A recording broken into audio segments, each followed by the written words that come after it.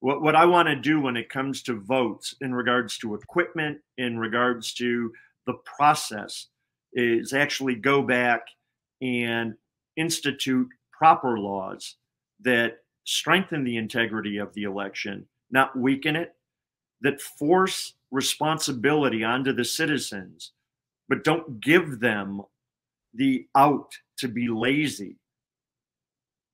There's a responsibility to vote, and I want people to vote. Someone's going to win and someone's going to lose the election.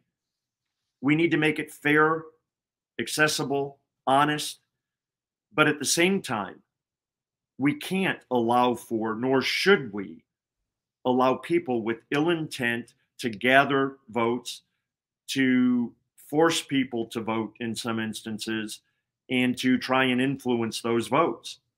It's a right, and it should be a private right. And I'm going to do everything I can to protect that and strengthen it.